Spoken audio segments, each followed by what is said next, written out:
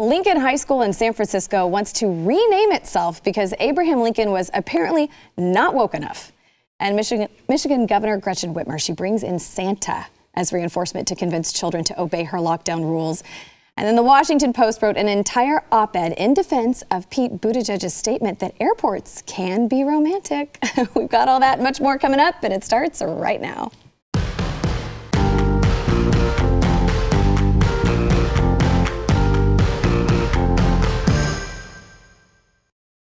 Happy Thursday. Welcome to the news and why it matters. I'm Hillary Kennedy. I'm filling in for Sarah Gonzalez while she is out on maternity leave. So I believe Hanukkah ends tomorrow. Christmas starts next week. There's a whole lot going on, so I hope it's been putting you in a festive mood. You've been focusing on the good things. And one of the good things I'm focused on today, I've got two amazing guests here to talk around the table. So first, we're going to start with Jaco Booyens, the president and founder of Share Together and host of the Jaco Booyens Show. Thanks for being here again. Hillary. Always happy when you're here. And then Tommy Vext, you're joining us all the way from California. You're the lead vocalist of the multi-platinum recording artist Bad Wolves. Yes, ma'am. And the co-host of Deviant Gentlemen podcast. We are so happy to have you here. Thank you for having me. I'm very excited. It's good company. Yeah. All right. So we've got a lot of fun stuff to talk about today. This one, I would say this is a fun topic, but this one's really interesting because we've seen a lot of chatter about Abraham Lincoln and some of our historical figures being renamed, statues taken down, that kind of thing. Well, Abraham Lincoln's name, along with the names of dozens of other historical figures in connection to slavery, genocide, or oppression, his name soon may be coming off buildings in the San Francisco School District. So Friday's the deadline to have all the names submitted for consideration. The San Francisco Chronicle shared some insights from the man who's in charge of the renaming committee as to why Lincoln and some of these figures are on the chopping block. He said uprooting the problematic names and symbols that currently clutter buildings, streets throughout the city, it's a worthy endeavor. He said only good can come from the public being reflective and intentional about the power of our words, names, and rhetoric within our public institutions. So the committee spreadsheet has notes on the research. It listed the federal treatment of Native Americans during Lincoln's administration as the reason. It said the discussion for Lincoln centered around his treatment of First Nation peoples because that was offered first. Once he met the criteria in that way, we did not belabor the point. Now, Lincoln historians say was focused on the Civil War and therefore did little to change policies related to Native Americans, but he had planned to. He just didn't live long enough to have the chance to do it. But for the renaming committee, they're saying Lincoln's treatment of Native Americans, it was more bad than good. That's why he made the renaming list. So, Jaco, I'll start with you. Does this seem fair at all to you? Not at all. Not at all. Okay, I want to ask you a simple question. Throughout BLM, CHOP, Chaz, all the things we've been through, have you heard the left ever talk about the Native Americans? No. They've never cared about the Native American, the unaffiliated tribes in this nation. When it's good for them, for their cause, they'll pull this out of the bag, because how do we go after Abe, honest Abe, by the way, who helped stand against slavery? Only way we can go after him, yeah, that tribe, the Native Americans, let's pull them in here. Yeah. If you really cared about the Native Americans, it would have been all lives matter. It would have been the most, attacked tribe in our history here, the Native American. Nobody cared about them. So this is a reach. I think you said that offline. But it'll show you they'll eat their young. I've told you before, in South Africa, removing a statue or a name from a street does nothing. It heals nothing. It accomplishes zero. It actually breeds hate and resentment on the other side. Hate breeds hate. Hurt people, right? So no, it's just laughable to me that all of a sudden now they want to talk about the Native American. You've never heard them talk about Native Americans. We should, the forgotten people of our nation. Right. 100%, right? I mean, I was on a reservation for 18 months, in North Dakota. The forgotten people, it's so hypocritical. When it suits their narrative, they'll pull it out of the bag. I mean, what do you think? Well, this is for me, I'm mixed race. I'm half African American. I'm half Caucasian. If it wasn't for Abraham Lincoln's efforts to free slaves and allow us to be, do the thing that was right for the African American community that was living and working and contributing to building the foundation of America, I wouldn't even be able to be alive. And so I think that this is just another, it's another desperate grab at trying to change things and institutions, because there seems to be, there's an assault on patriotism. And I think the left tried to make patriotism synonymous with racism or any form of negativity. And this kind of excuse of the Native Americans, Abraham Lincoln was murdered. He was murdered because he freed the slaves. Yeah. And that cost people money, you know, and you know, one of the funny things that I remind people when I get into these kind of topics of conversation is that people don't realize that in the Civil War, the Democrats were the South. They wanted to continue to institute slavery. Yeah, and so there's this kind of ideology that, oh, the party switched at some point. Well, it feels like it switched back. Yeah. You know? Well, it's interesting too, because I feel like in situations like this, isn't it kind of teaching society, everybody has to be perfect, and if they aren't, then they have to be canceled. And the criteria they're using for him, it kind of erases all the good that he did do, because they're only focusing on the bad and the negative. We're talking about a man who lost his life to fight for a group of people that's not his group of people, right? Lost his life. But remember now, this is the same group of people that during the riots, when we said, can we remember what Martin Luther King did? How he created progress. Wasn't with war. They don't want to have that conversation, right? And so I just think it's an abandonment of truth. It's an anti-God movement. And it's anything that at one point stood for something that you could nitpick at and say, I'm not there today. They'll pivot on it, right? And so it's dangerous because it sets a precedent, which means nothing can stand. Right. A friend today is an enemy tomorrow. Watch your back. You know, this is like girl-on-girl crime in high school. You never know who's out to get you. Friend, yeah. And they just flip-flop. And how do you run a society like that? You can't. Well, you brought up Black Lives Matter. So now some Black Lives Matter chapters, they're revolting against the organized movement's national arm, accusing the leaders of providing very little financial transparency and also not much in the way of financial support.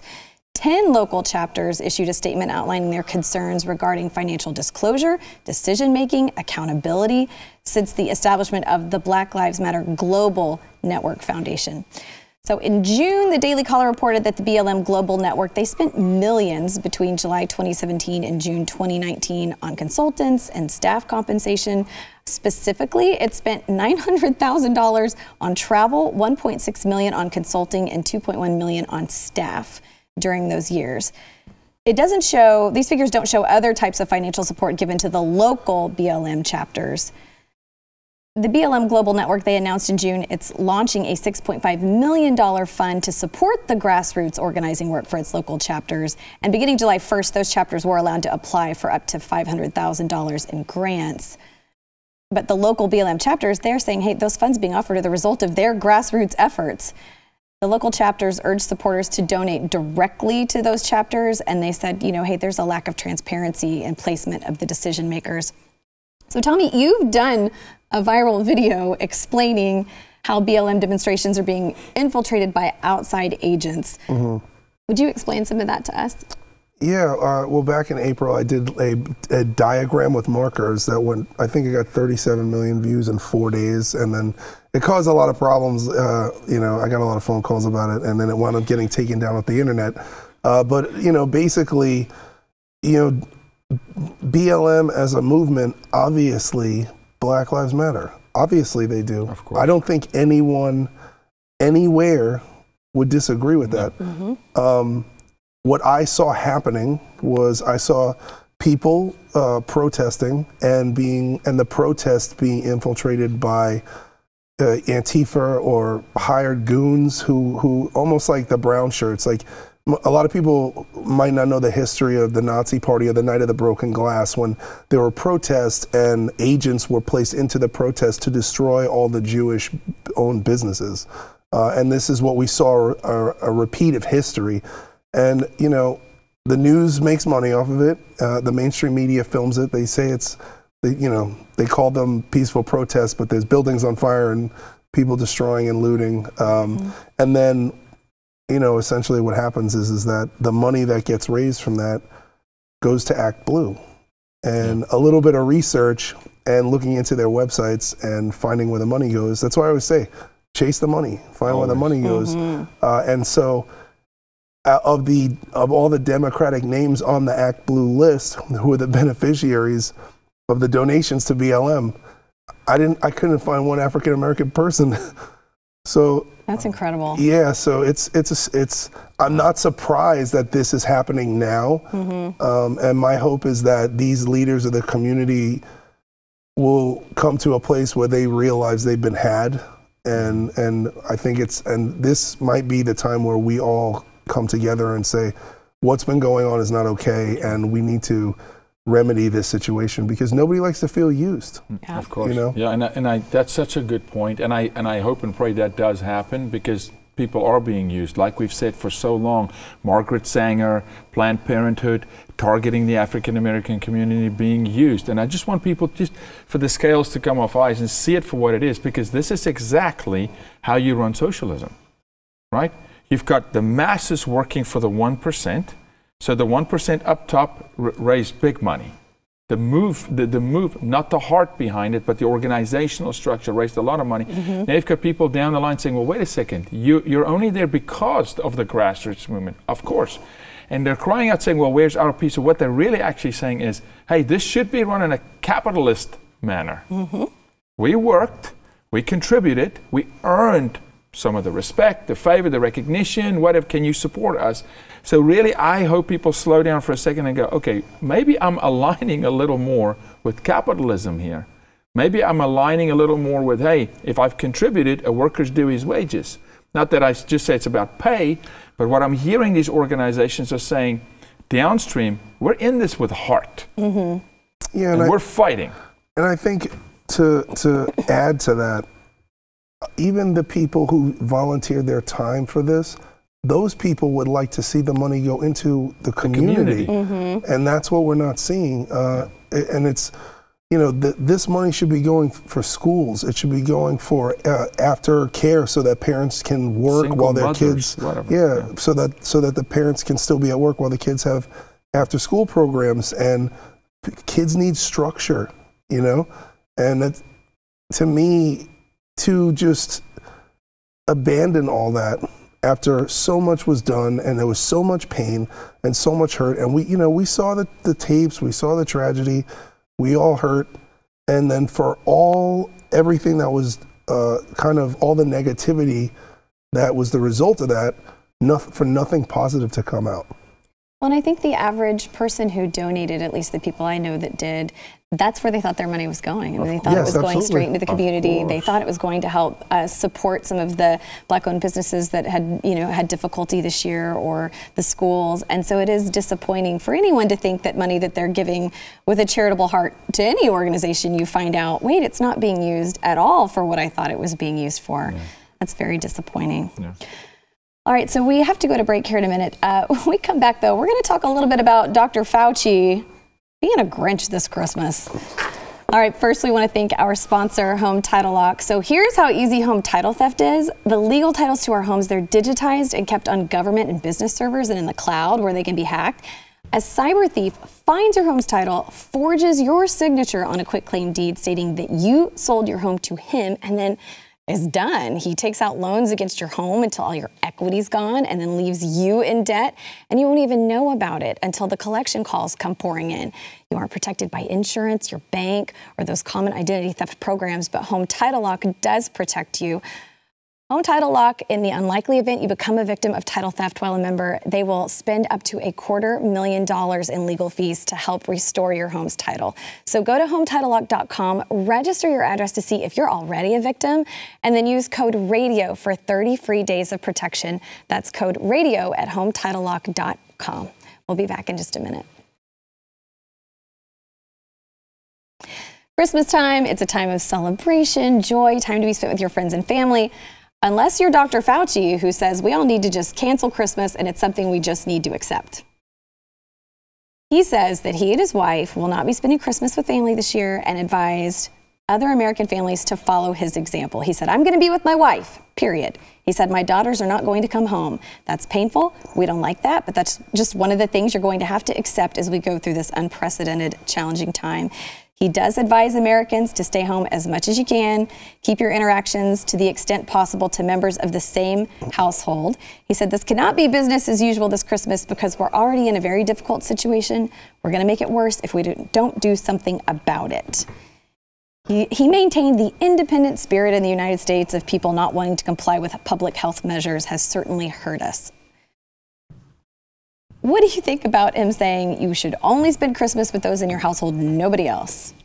I'm struggling with where is the mind of a man that thinks he can cancel the birthday celebration of Jesus.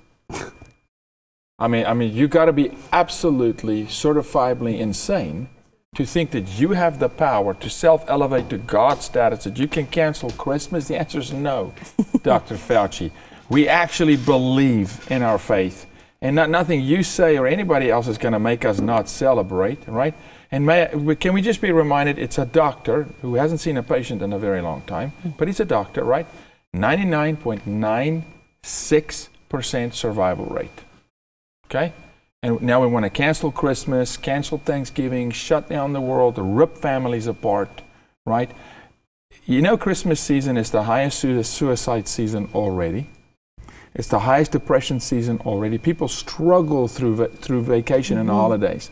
And now you want to pull them from loved ones that you could bring love, could reconnect them. It's reckless.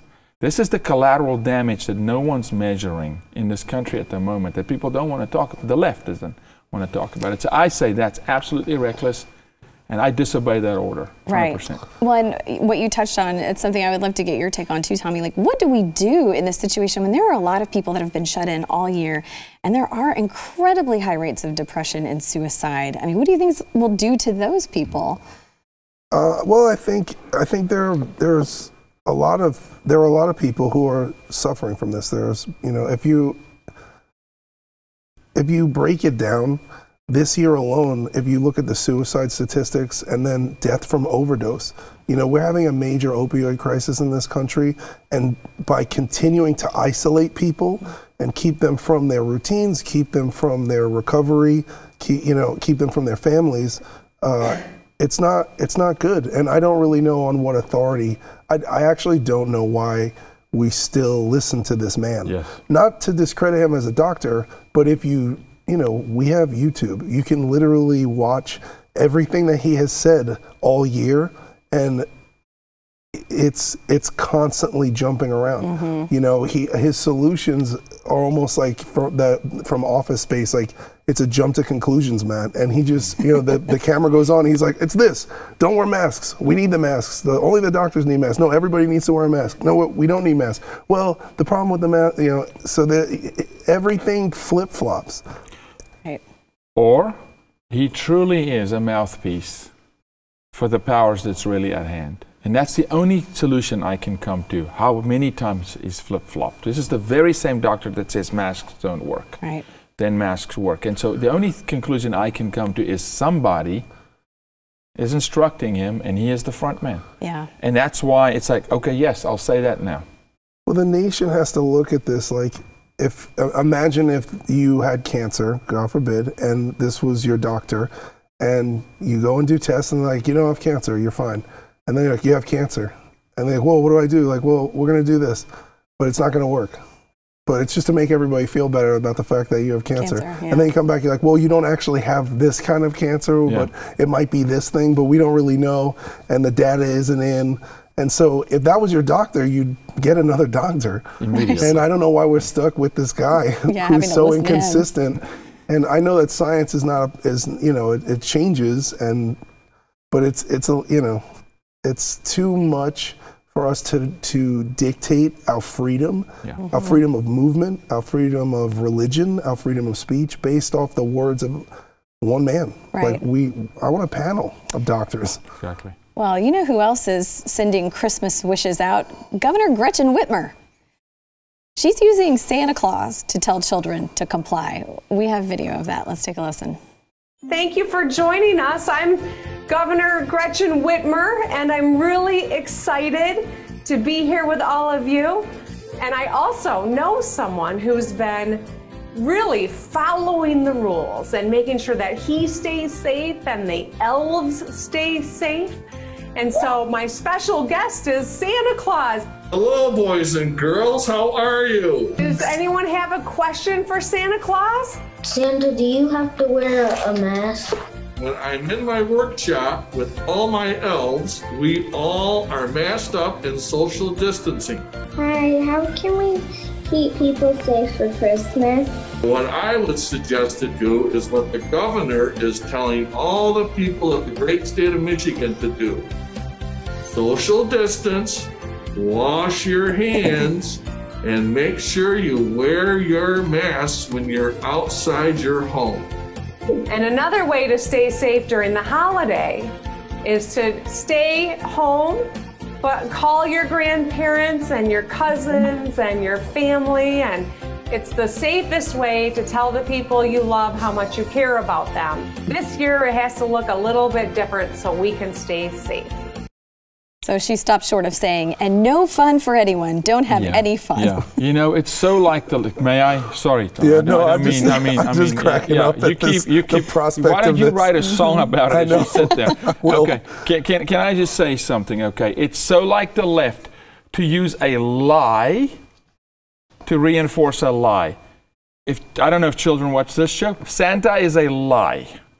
So you're going to use a lie that's so the work of Satan, okay? I'm going to use a lie to reinforce a lie. It's a lie that this virus is going to kill everybody, because if it did, people would be falling over and laying in the street, okay? But they use a lie. That's, for me, that's major foul play. That is indoctrinating a young mind with one adult's ideology and planting seeds in very impressionable minds through a figment figure, no elves, no Santa. My kids know there's no Santa, okay? Because I'm going to lie to my kids. And you may do what you want to do, but I don't want this kind of nonsense, because if my kid's teacher brings Santa, they're going to go, I'm not listening to this guy. This guy's in a suit, and this is fake, right? But it's so the left to do something like this. And for me, that's major foul play. Major foul play. Tommy, what do you think? Oh, no. Okay, so. Oh, man. I kind of look at this. It's so ironic, because there are certain people in my life who are extremely left-leaning, and I treat them like children who still believe in Santa Claus. And so just watching this, it's hilarious. And it's like it's like you said, there's a sense of comedy in the extreme measures that these people will go to indoctrinate or force their ideologies. Like, we already know that if you have a 99.97% of surviving COVID as an adult, children are almost completely unaffected by this. Mm-hmm. So you've got a better chance of me going to the North Pole, than those kids getting COVID and dying. So it's just more it's just more comedy, and so I think that it's going back to the mental health thing, having a good sense of humor about the indoctrination tactics, and because otherwise you get if you get mad about everything or the outrage, it ties you up in knots, and that's what I see happening to my friends and family, loved ones, and people I know who are subscribing to these lies.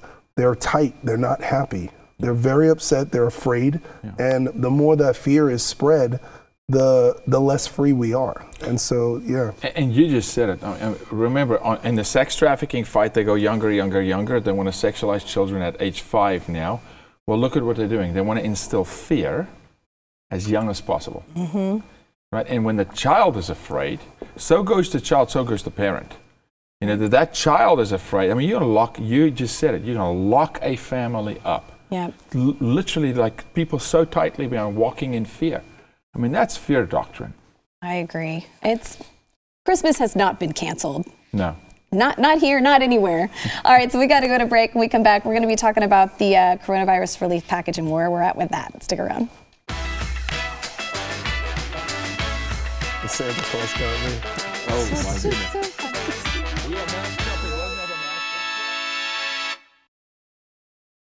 So week after week, one of the top Google searches is about the next round of stimulus checks, or when is this coronavirus relief package going to come out. So they are still negotiating. Congressional leaders, they continue to hammer out the details of a $900 billion coronavirus relief bill alongside a year-end spending bill as another government shutdown looms this Friday. So Senate Majority Whip John Thune said the proposal would likely include direct checks to individuals of $600 to $700, expanded jobless aid of $300 a week through March. Both of those are about half the size of the payments included in the CARES Act from earlier in the year. Senate Minority Leader Chuck Schumer, he said lawmakers are very close to reaching an agreement. He did maintain Democrats are going to push for another aid package at the beginning of 2021 when they expect Joe Biden to be sworn into office. They're trying to attach the $900 billion deal to a $1.4 trillion omnibus spending deal, and it has to pass by tomorrow in order to prevent a government shutdown at midnight. Jaco, do you think it's actually going to happen this time? No, shutdown. Okay. The money's not going to get to the people. Just like Black Lives Matter didn't put the money in the community. You know, we sent about $400 billion back from the first stimulus. I think it was about that number that wasn't dispersed to the people. We're seeing restaurant owners saying, I never received a check, you're not helping me. We're going to see the state of California be bailed out by this. The state, they're going to bail out these institutions, corporations.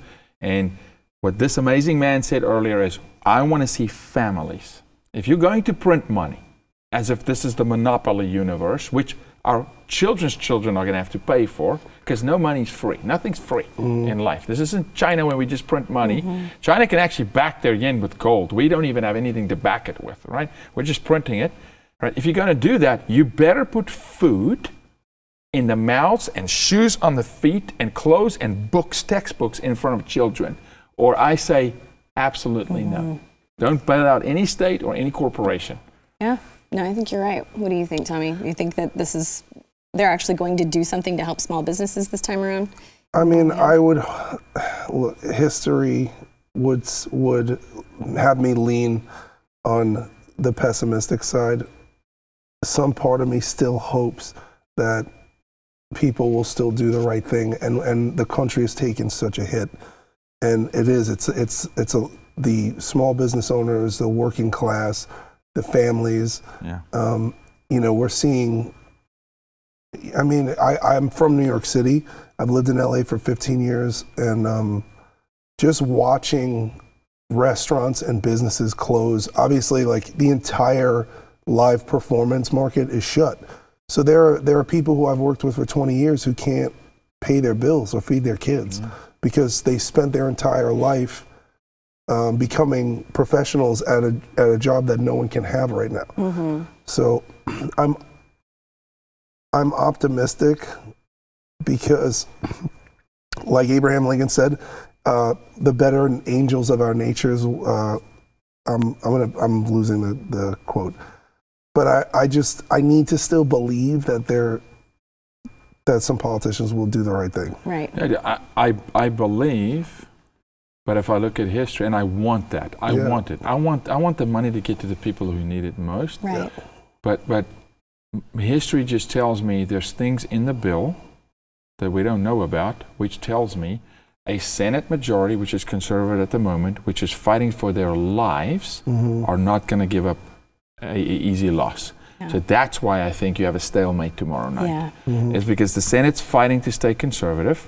And now, I'm telling you, there's Green New Deal crap all over that thing, okay? And that's why I think there's a stalemate. But I want to see it go through, if it's going to go to the people. Right. Yeah, we want to make sure it gets in the right hands. So I'm interested since you live in California, I'm interested to know what you think about this story. So there is a major push to recall California Governor Gavin Newsom. And this thing is actually gaining a lot of momentum. Rescue California is the group. They have 2,000 to 3,000 active volunteers on the ground in California working towards this. They have a really strong group of volunteers, actually. They already have 820,000 signatures in its effort to prompt a recall vote, which allows voters to directly remove an elected official from office before his or her term is up. Now, they need 1.5 million signatures by mid-March to put the issue on the ballot, but they They're getting awfully close. What the senior advisor there said, what makes this different is it's Gavin Newsom itself. He's his own worst enemy, and every day he does something more that puts him deeper and deeper into controversy, and he's become a problem here in California. He shut down the 5th largest economy in the world in the last 9 months, and every single person out there in California should be outraged by that. So I ask you, are you outraged by that? I am out. That's what I am. I've moved from, I spent almost 15 years in Los Angeles. And this year I moved to Huntington Beach, which is more conservative. You see over the past several weeks, Newsom putting further lockdown orders, curfews, the Orange County Police, Fresno, all these different sheriff's departments publicly stating that they will not follow through with these mandates because they're unconstitutional. I did attend a curfew. I've attended 2 curfew breaks. And, I know Major Williams. I go to these things with like Tito Ortiz, and there are several people in sports and entertainment that we kind of meet up together and we support this. And there's thousands of people at this. And I think Californians are fed up. And I think it's on both sides. Like we see a lot of people who traditionally, even like myself, who traditionally as, when I was younger, identified as Democrat, switching parties. And I think the vibe is different. You go down to a curfew protest, and I mean, there's something amazing happened at the last one. You have Latinos for Trump, you have MAGA Hulk and all these other people, and Trans for Trump showed up. I've never heard of them. They were there, and everyone embraces them. And so there's so much diversity at these kind of patriot rallies. And it doesn't get a lot of coverage because it destroys this idea that to love America, you have to be, it's like you hate anyone that's different. And it's not the case. Right. And I think Californians who are moving in a conservative direction are at the forefront of literally embodying all the things the left pretends to be, And so I'm loving seeing what's going on, and people are doing their, it's amazing. It's a movement. Do you think there are people in California that actually think Newsom is doing a good job? No. Okay, nobody. I don't think anyone thinks he's doing a good job. I think that there are people who are committed to Orange Man Bad syndrome, is what I call it. Yeah. And so their prejudice against what they've been told the standing president is allows them to make excuses for the opposite party's complete miscarriage of constitutional law. So we only have 1 minute, so tell me your thoughts. When the hand that feeds you starts to bite you, people pay attention. And they've supported him. There's many reasons to remove him. This is the #1 guy in the United States that wants to sexualize children. He's radical with his sex ed stuff. He's radical with his lockdowns. I believe he wants to be a celebrity. I believe, personally, I've got no proof, but I believe he wants to run in 2024 for president. I think he's building a huge internal team and network within the Democrat Party. But Californians I'm speaking to that are very liberal, right, are not able to pay rent.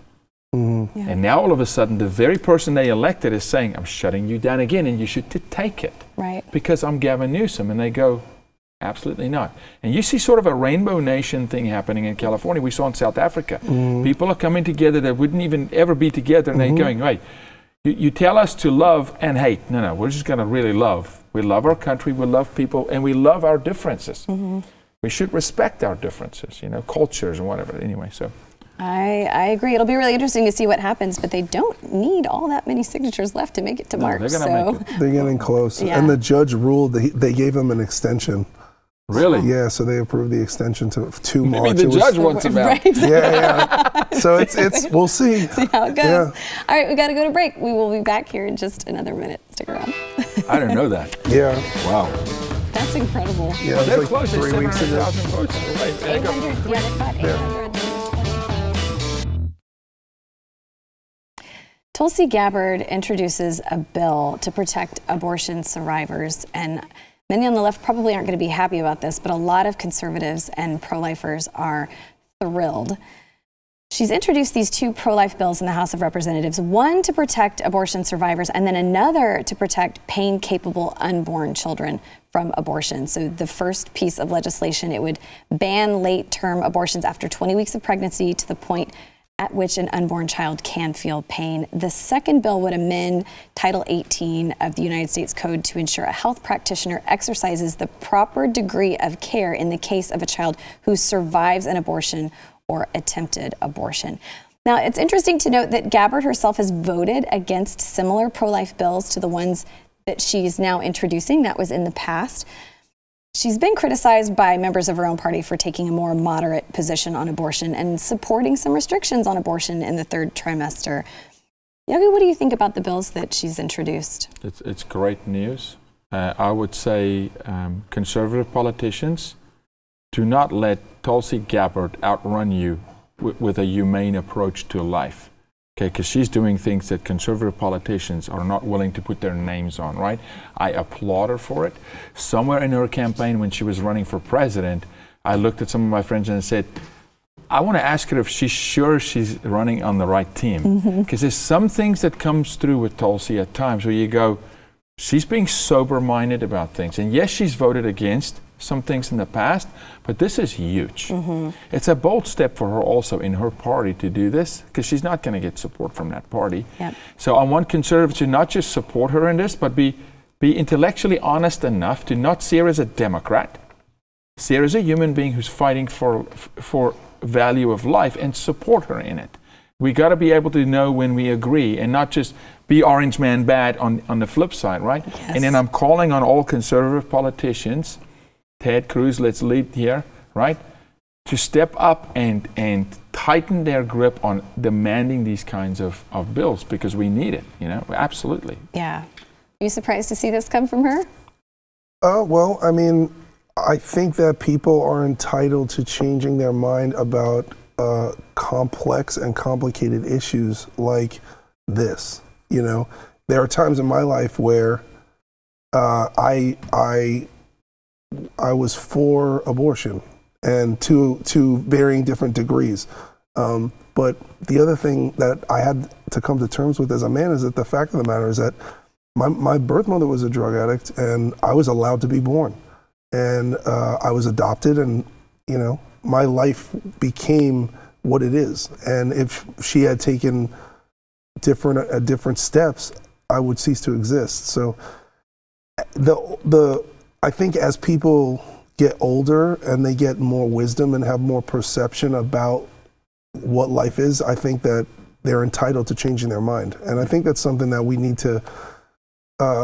we all need to remember, because this whole idea of you have to be perfect or you're canceled, or you know, you have to stick to exactly what you say and always be this, it leaves no room for emotional and mental growth or spiritual growth. That's right. And so I think, you know, I think it's a big step for her, and I support her in that. And I think people, you know, like, should have an open mind about her. It's a great point. We got to leave room for growth, for sure. So the Washington Post, they had an op-ed because Pete Buttigieg, you know, he said in accepting his cabinet position, he said that travel in his mind is synonymous with growth, with adventure, even love. He said, so much so that I proposed to my husband Chasten in an airport terminal, don't let anybody tell you that O'Hare isn't romantic. So then the Washington Post has this op-ed that declared, Pete Buttigieg is right, airports are romantic.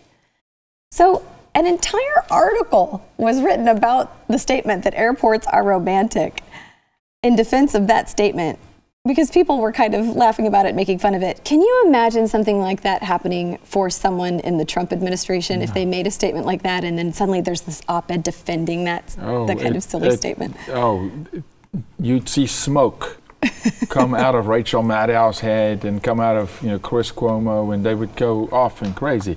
You know, but again, I look at it and go, okay, so we should travel? Is that what you're saying, Pete? Exactly. So, Pete, you're saying we should travel? because Anthony Fauci, your guy, and some of the other people just told us stay at home and cancel Christmas. So Pete Buttigieg, people say, have Christmas and travel because it's romantic. That's what Pete just said. That's what I get from this, right? Go propose in the airport. Take your whole family. Take the pastor, the priest, the pope, get married, in Hartsfield Terminal A, So maybe Pete says we should travel, so let's travel. Look, I mean, you can't even. It's ridiculous that a whole op-ed is written on it, right?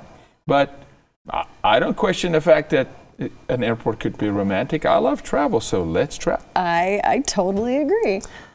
Your thoughts? I mean, I'm all for it. I'm like, as somebody who travels 9 months out of the year touring, and have had, I'm in a long distance relationship, and so there's something about, being at the terminal when your partner arrives. It's like it's a magic moment. It's in all the best love stories in the 80s, all the movies. That's true. So let's travel. And since he has been made the head of the Department of Transportation for a possible Biden administration, it's kind of interesting because we never really paid attention to who had that role before. I mean, I don't think anybody could go back in past administrations and name who the person was necessarily. I think good for him I think about asking someone to marry me at the airport. What if you're about to go on a flight and they say no? Or you lose a ticket. You're like, oh, what are we going to do now? Took all that trip together. Yeah. A little awkward. So I think what Pete's saying is be brave. Brave. Travel. Come on. And see your loved ones. Who thought we'd ever agree with Pete Buttigieg? See, and that's you leave room for growth. That's right. We're looking for the good, and we've found it, which I think is incredible. We just can't be hypocritical. So I just say, hey, travel, go propose. Someone on the show just got married, on the crew here. James got married just a couple of years. He traveled. Mexico. He had to travel. Mexico. It was romantic. I saw a picture of him and his bride-to-be, and they looked pretty romantic. Yeah. On the airplane. So our advice, listen to Mayor Pete on this one and go travel. We got to go to break. We'll be back with our question of the day coming up. That's such a funny story. It's all about the switch. You know what I mean? You're like, well, So we asked you on our Twitter poll yesterday, are you hopeful for 2021? 57% of you said no. 43% of you said yes. Quickly, hopeful for 2021? Yes, always have to be. Yeah. I am too. Yes. You've got to be. You can't lose hope. God's on the throne. We're good. We're going to fight. Now, our question for today, this is a great one. Who would you rather have operating on you, Dr. Jill Biden or Dr. Fauci? I'll do that surgery myself, thank you. Yeah, I'm going to go with Josef Mengele, the angel of death of the Nazi Party in 1943. I don't want any of those people touching me right now. Yeah. Oh, my goodness. I mean, Dr. Biden. What a question. Dr. I think we're going to get a whole lot of heck no, neither one. Don't want them anywhere near me. Oh, my goodness. All right, so I want to give people a chance to know more about you, where they can follow you, where they can see what you're working on. So where do they need to go? Thank you. We're excited. We're releasing some promos on our new documentary against fighting trafficking today. So that can go out on Instagram, yaku.boyens Instagram, or sharetogethernow.org. Thank you. Awesome. Tell me, what about you? I'm on all the socials. You can find me on Instagram, Twitter, Facebook, @TommyVex. The band is called Bad Wolves, badwolvesofficial.com for all upcoming tour dates, which have been postponed till July 2021. So during this time, do you work on new music, or when you're not able to? Over this break, I recorded 3 albums this year. Wow. Just because there was nothing else to do, and I'm kind of a busybody. Plenty of time to be creative. Yeah. So did that, wrote a biography. That'll be coming out in 2021. So nice. Go check out his music. Yes, so good. Thank you so much for being here, both of you guys. Thank you for having me. All right, we'll be back tomorrow.